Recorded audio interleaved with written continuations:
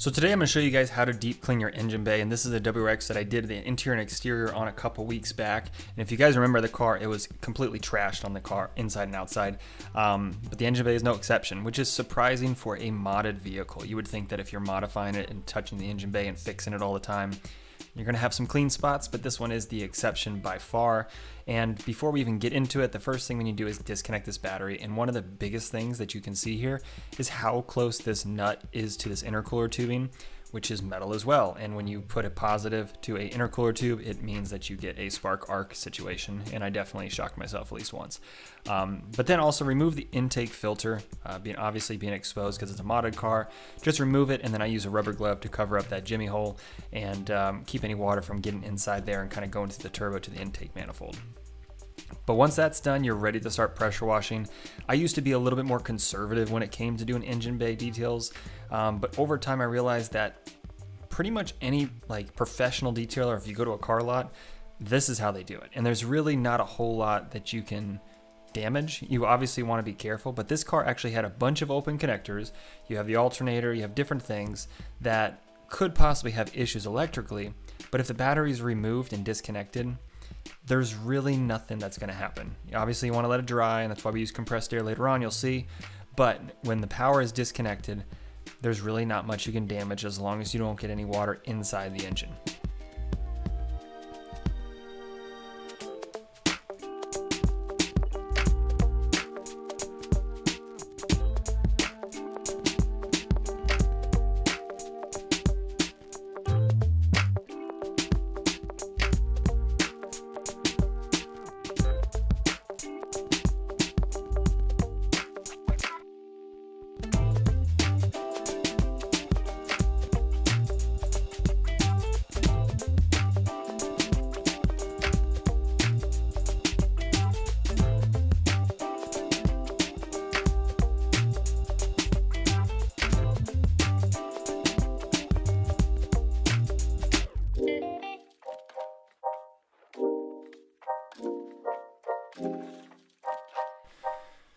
Now I made sure that I did not speed up a ton of the segments, so that way you guys that like the pressure washing, watching things kind of get blown off and cleaned, I kept everything at a normal speed or slightly sped up just for you guys.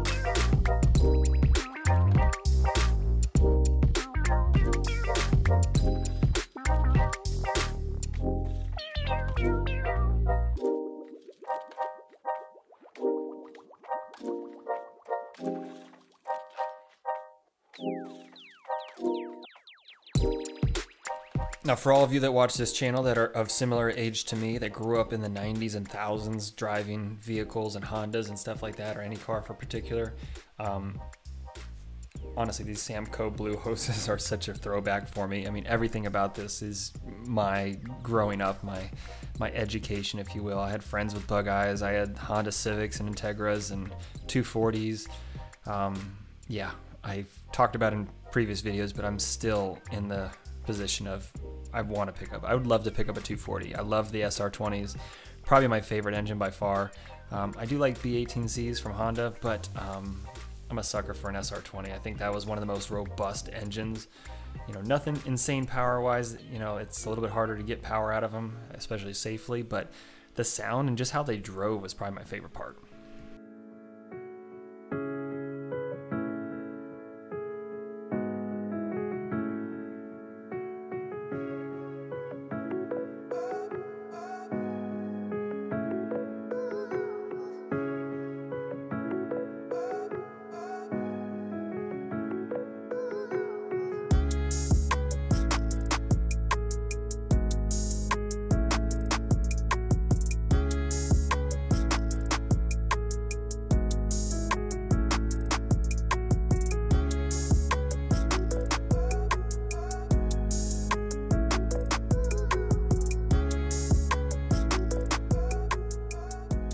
Now, having the opportunity to drive this car was one of my favorite things because of the fact that it is a large turbo top mount on a Subaru, and I've never driven one before. I will say that I wish the clutch in this thing was in better shape because it was slipping quite a bit, but with a little bit of throttle play, you can kind of get it to catch to a certain extent and then rip it, you know, past from like 3,000 to 6,000 RPM. So it definitely pulled like a train. It was really cool. And the surprising part is this is a car from a buddy's dealership that I know, and they're selling this one in particular. I don't know if they've sold it yet, but when I picked it up, they were only selling it for like $7 grand. Granted, there are some issues. There's some things that don't work. The AC doesn't work, and obviously the clutch needs to be done. And that could be the beginning of that rabbit hole. And that's always one of the problems that you struggle with when you get a modded car from somebody else, especially if not everything's buttoned up correctly and working perfectly. You run into those issues of then having to hunt down and figure out what they did, how they did it, and where they kind of skimped on certain spots. But for $7 grand, it kind of sounds like a steal to me.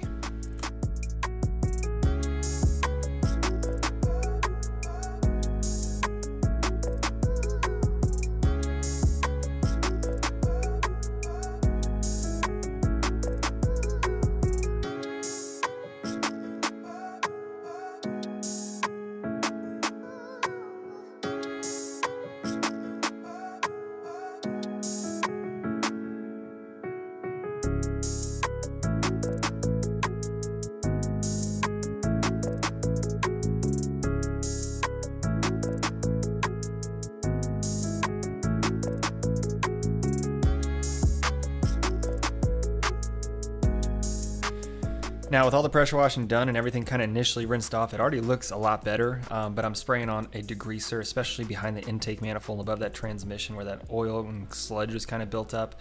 But then pretty much the rest of the engine bay as well, and kind of letting that soak and seep in, letting that degreaser do its job before we use our detailing brushes to kind of agitate and remove any remaining dirt that I might have missed from the initial spray phase, and then spray it off again.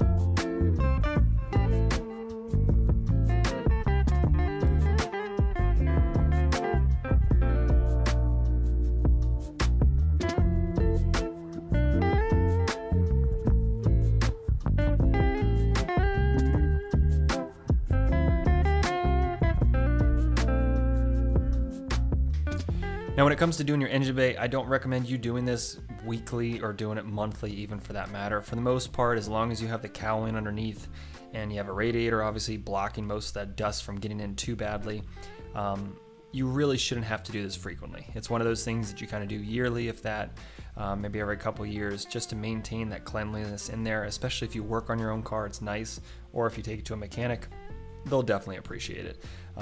So when you're doing it, just obviously disconnect the battery is the #1 thing that I can recommend, and don't spray water into your intake manifold because then you have a hydrolock situation and nobody wants to replace a motor.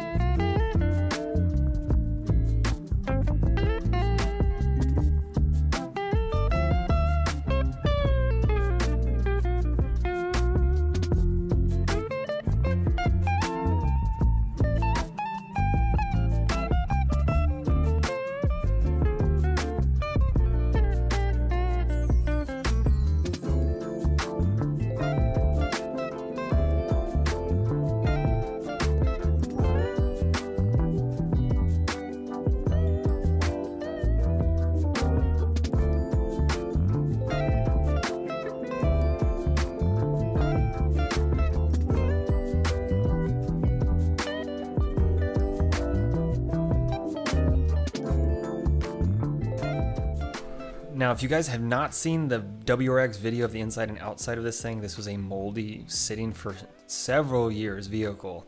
I'll have an iCard up here, and at the end of this video there'll be an end screen that you guys can click on and go watch that, because it's if you thought this was good, you're gonna love that video. And I know a lot of you that are subscribed have not seen it, so if you're watching this, make sure you go check that one out after this.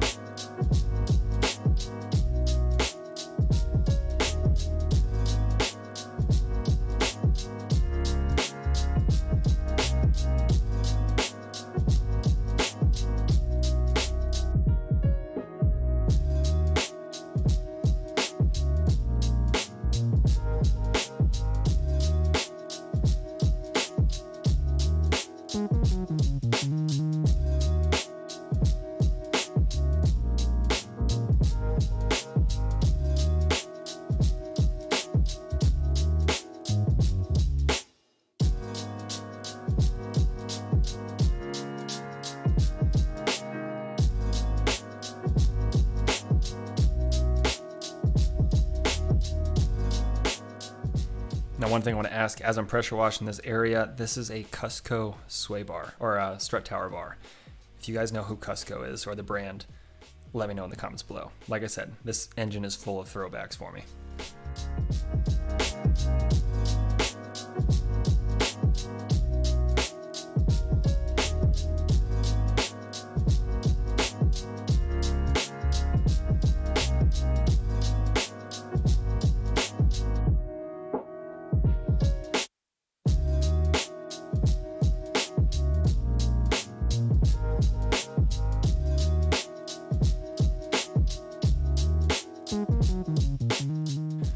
Now, I'm sure all of you are wondering why I didn't replace the filter. Obviously, this is not my vehicle, but I went ahead and sprayed out the air filter at least to remove any of the dust and dirt and grass and stuff that kind of got collected in this metal filter membrane. You can see the original colors, that blue on the backside there, but the rest of it is dirty brown from just the air filter doing its job. So definitely a replacement element, but if you're actually doing your engine bay clean, it's not a bad time to check your factory filter or your aftermarket at that time and replace it, or at least inspect it to see if you need to do it in the near future.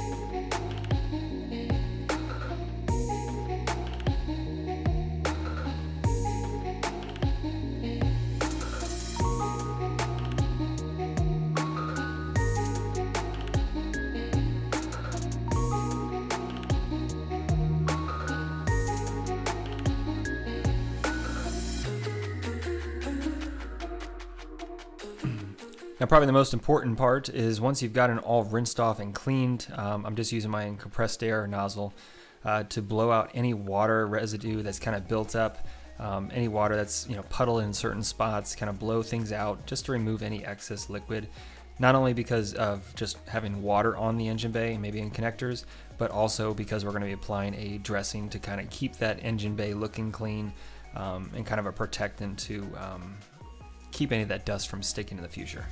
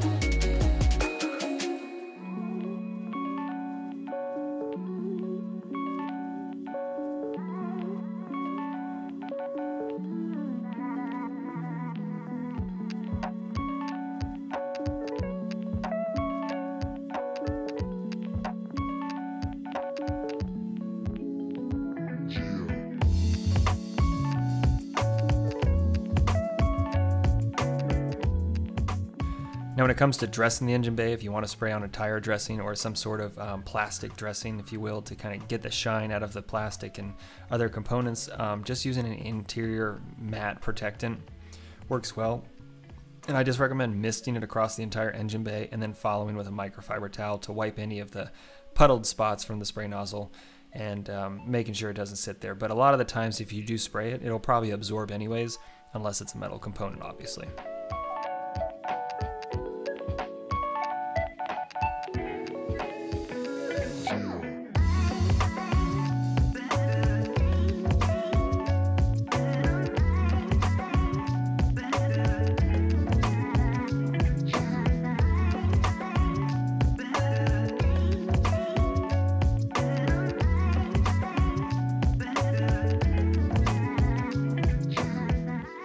Now with the engine bay essentially dry and dressed, it's time to start connecting back up our air filter and our battery, so that way we are good to go. And just to prove to you guys that this is not a damaging process when it comes to cleaning your engine bay, and obviously I take no responsibility on your own vehicle, but for me, this is the way I do it. And when you connect the power back onto this, I had no check engine lights, no issues, and I started it up. And I would have loved to have my audio working on my camera, but I did not have my microphone connected. So you'll see the engine turn over and the pulleys start turning along with the engine rock from a boxer motor in the engine bay, showing you guys that it is running, working perfectly, and no issues whatsoever.